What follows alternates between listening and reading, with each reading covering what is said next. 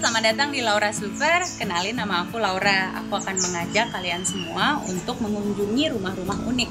Unik di sini bisa dari desainnya, bisa juga dari gaya hidup pemiliknya. Nah, untuk episode perdana ini, aku ingin ngajak kalian melihat rumah super nyaman di daerah Cipete, Jakarta Selatan. Rumah ini didesain untuk memiliki kompleksitas tinggi karena selain untuk tempat tinggal, juga untuk kos-kosan. Yuk, masuk yuk! Bangunan yang strukturnya rapat dan terkesan tebal diimbangi dengan adanya void di area kos. Void menjadi ventilasi udara dan menghadirkan pencahayaan alami. Dinding dan atap dimanfaatkan untuk tempat gardening. Selain sebagai penyaluran hobi si pemilik, banyaknya tanaman juga menjadi pendingin alami. Luas bangunan berusaha dimanfaatkan secara sangat maksimal, menghasilkan ruangan-ruangan dengan desain yang unik dan kompleks. Contohnya terlihat pada bagian teras yang memiliki tempat bersantai di batasan area garden dan jendela-jendela kecil cantilever. Hal yang perlu diapresiasi adalah usaha membuat bangunan ini menjadi bangunan hijau, seperti yang sudah tercerminkan dari lantai-lantai sebelumnya. Di lantai paling atas ini, di mana pemilik rumah tinggal, dia bisa melakukan kegiatan berkebun, yang mana sudah disesuaikan dengan luasnya rooftop ini. Rumah ini berluas 600 meter persegi di tengah area perkotaan. Tentunya hal itu memiliki banyak keuntungan bagi pemiliknya. Nah, di sini ada Mas Mada, seorang financial expert. Kita tanya yuk. Hai Mas Mada. Hai Laura. Apa kabar? Udah lihat desain rumahnya? Ya. Kayaknya menarik sekali ya, kalau tinggal di sini tuh bakal super nyaman. Terutama kalau ada kamar kosong, saya mau deh tinggal di sini. Kenapa tuh? Ya karena di sini tuh asri banget dan akan bikin kayaknya hidup jadi lebih sehat. Mantap. Nah, selain hidup sehat, ada lagi nggak keuntungan bagi pemiliknya nih? Wah, pastinya gitu ya. Karena di rumah ini areanya dibagi dua menjadi area komersial juga area privasi. Nah, si pemilik akan mendapatkan keuntungan dari segi pendapatan atau passive income. Karena dia setiap bulan bisa menyewakan kamarnya sebagai kos-kosan seperti itu.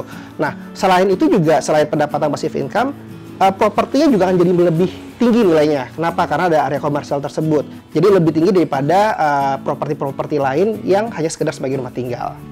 Oke deh kalau gitu. Thank you Mas Mada. Ya.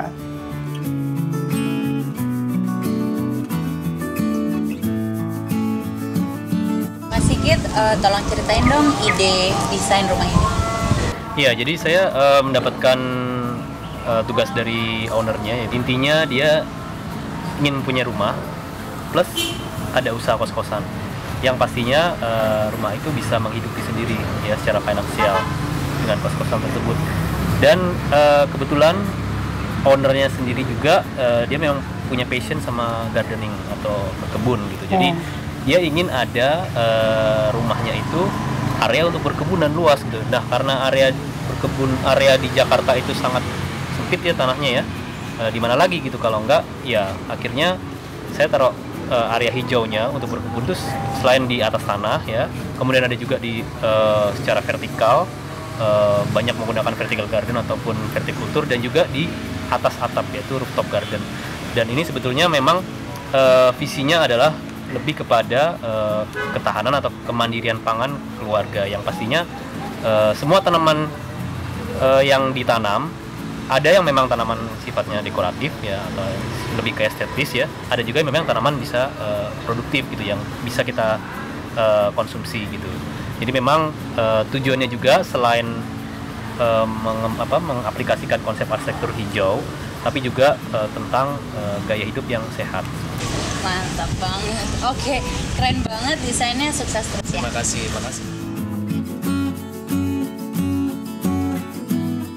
Halo, kita sekarang udah sama Mbak Indri, pemilik rumah Cipete. Sekarang aku mau nanya beberapa pertanyaan nih Mbak. Pertama-tama, kenapa memilih gardening di rumah? Saya dulu selalu tinggal di tempat yang di pinggiran ya. Jadi di sana tuh tanah masih banyak tersedia. Kemudian belajar nanam sayur, ikutan Indonesia berkebun, terus gampang karena lahannya tersedia. Pas pindah ke Jakarta saya ngerasa panas ya, Jakarta ini kan panas ya, yang hijau-hijaunya sedikit banget, jadinya saya pengen juga supaya rumah saya tetap hijau seperti di pinggiran Jakarta. Ya pilihannya adalah ya gardening di rumah. Nah sekarang dengan lahan yang terbatas, karena setelah ikutan Indonesia Berkebun saya tahu bahwa tanam sayur itu butuh sinar matahari banyak. Sementara kalau di Jakarta rumahnya mepet-mepet, tanaman nggak akan dapat matahari. Makanya saya punya ide untuk bikin rooftop. Jadi di mana rooftop itu kan mataharinya full, jadi saya bisa nanam di situ. Jadi ya memindahkan hijau-hijau di daerah pinggiran Jakarta ke Jakarta, ya pilihannya ya bikin rooftop ini. Baik, tapi oke ya gardening di atas ini ya oke so far so good. Iya, jadi memang full matahari, jadi tanaman subur. Kemudian ya kalau kita siram rajin merawatnya ya tanaman juga tetap hijau gitu. Oke, terus kan ini rumahnya juga ada kos-kosannya. Ya Mbak Indri, gimana sih suka dukanya tinggal sama strangers kan sebenarnya? Itu gimana?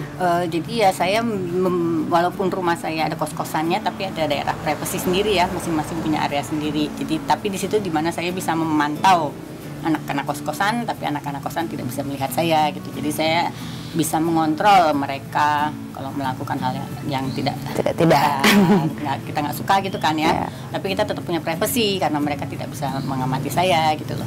Baik. Oke, sekarang kita mau bikin apa nih, Mbak Indri? Ini kebetulan panenannya adanya lagi punya lemon sama saya nanam namanya murbe ya. Ini saya senang banget, tiap hari dia pasti panen.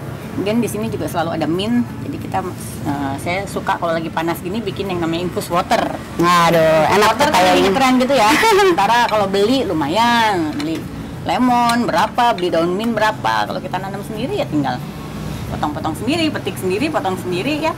Jadi cuman lemon aja dipotong-potong kan. Oke. Gampang banget kok bikinnya. Kemudian raspberry-nya juga kita bisa masukin. Nanti kalau udah selesai diminum bisa dimakan. Terus biasanya kita tambahin daun mint ini supaya wangi ya. Enak.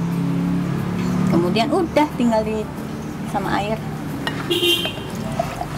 Jadi deh infus water ini biasanya kita biarin dulu berapa lama, nanti tinggal dingin. Ya.